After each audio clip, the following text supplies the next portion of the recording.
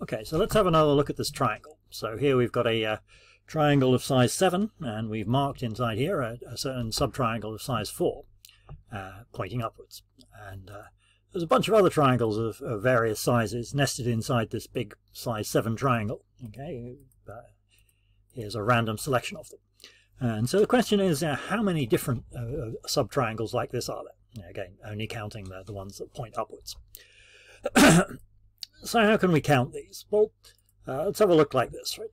Have a look at this triangle that we've highlighted here, and it's got a 2 in it. So why has it got a 2? That's because there's 2 different triangles that have this highlighted triangle as the bottom right corner.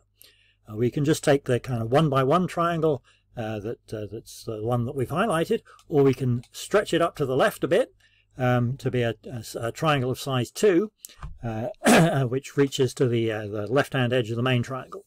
So those are the only 2 possibilities for a triangle which has this highlighted triangle as the bottom right corner. Of course, there's only 2 possibilities. We've written a 2 there.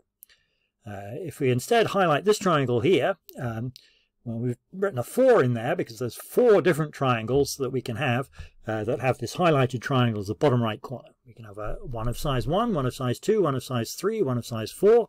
But if we stretch it out to size 4, then we hit the left edge of the big triangle, and so we can't stretch it any further. So there's 4 possibilities for having a nested triangle with this highlighted triangle as the bottom right corner. And similarly here we have 2 possibilities, here we have 3 possibilities.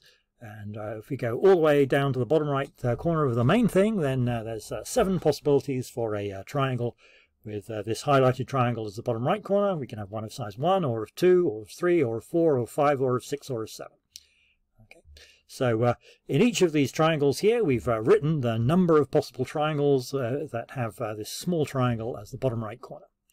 Okay. So that means that the total number of possible nested triangles is just going to be the sum of all the numbers that we've written in this diagram.